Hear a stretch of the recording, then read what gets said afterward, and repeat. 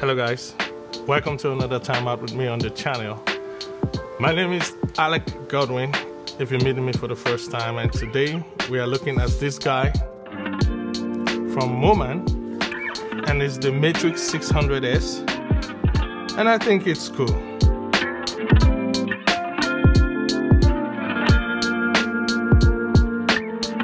If you've been on this channel, you will know that I use the field world monitors, actually the 7 inches, and I come to love them.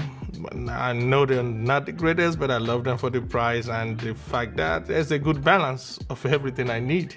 Ultra brightness, which is the most important, and I've been rocking that for a while, but when I got the Ursa 12K, I had to think again, because the Ursa don't have HDMI, only SDI, which is more reliable, but I don't have an SDI monitor, so I had to improvise. There's also an affordable field SDI version. I don't want to get it because I would actually at some point get a real, well, not a real, but a much better monitor, because I would need it during my movie shoot, which I won't want to compromise price for.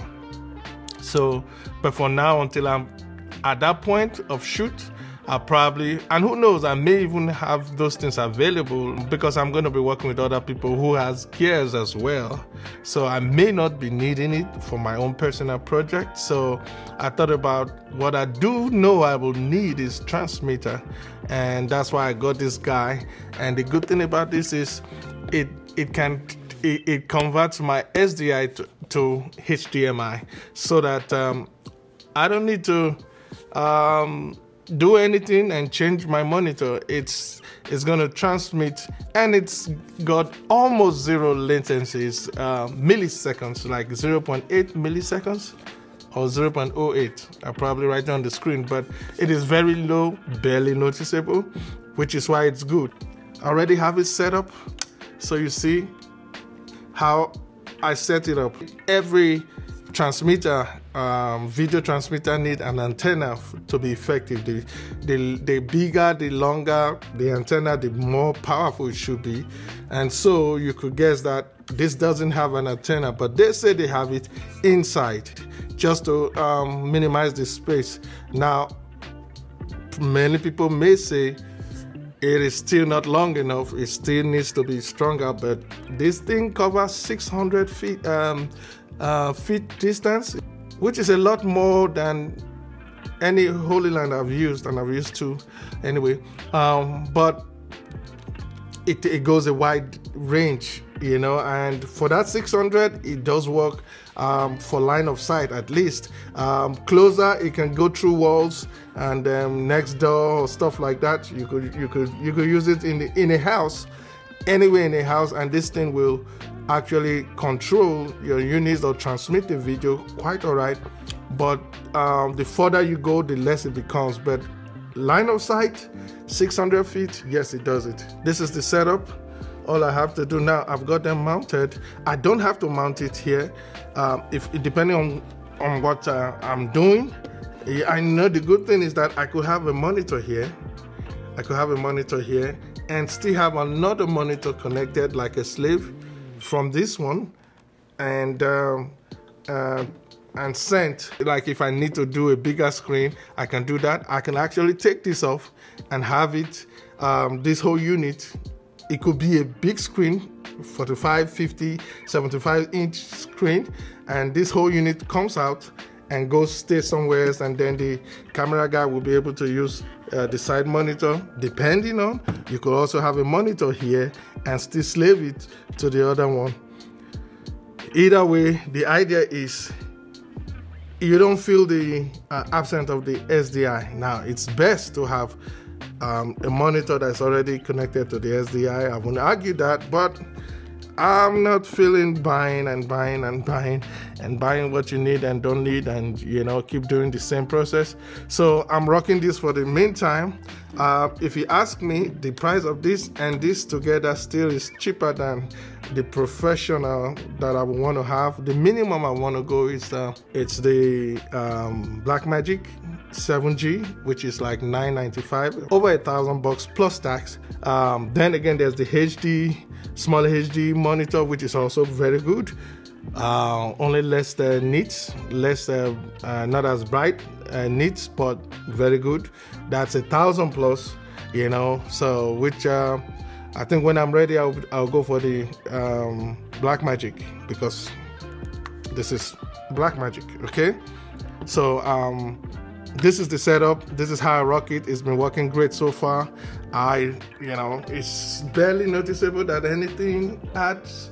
You know, you can see it's powered here, and the unit actually takes light batteries. And if you want to run power from this unit, like a USB power to this device, it's got a USB port as well, and you can power that. You can power this device from 5 volts, which is this is giving right now, up to about 16 volts, which is very good. It's like you can power it from a VMAT battery. So power options, this guy is good to go. I love it.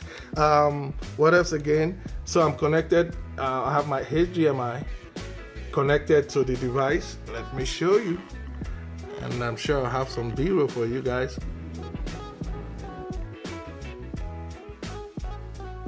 Focus pull, I'm pulling, this is a manual lens, of course, so I'm pulling focus from, I had to pull focus from this anyway. Moza Air, oh my god.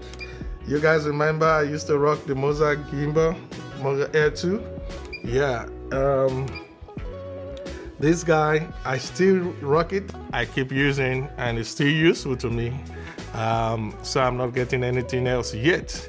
I can mount this to the monitor and pull focus from there.